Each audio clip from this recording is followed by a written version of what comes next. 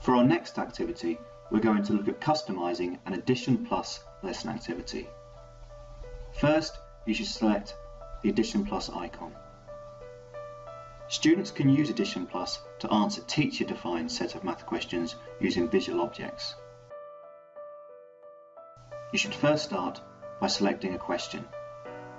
It is useful to have a question that relates to a picture that you use as a background image on the screen. Here I'm selecting a picture that represents a shop front with different prices for different products. Crop your picture in the normal way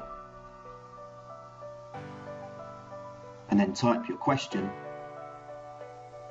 that should be related to the background image that you have just loaded.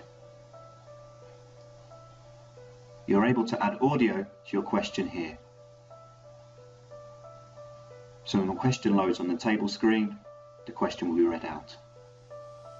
Next, you should enter the answer, in this case 20 pence, and change the counting type. For this example, we're going to use British pounds. In a similar way to the question, we can add audio.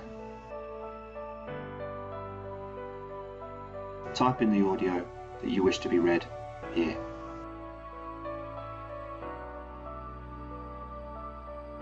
To add an additional question, use the green plus icon at the bottom of your question list and create your question in the same way as before. We're able to specify instructions at the beginning of the activity at the bottom of the screen and add audio. To preview the activity we've created, select the preview icon at the bottom right of the screen and you will be able to preview your new Addition Plus activity in the browser.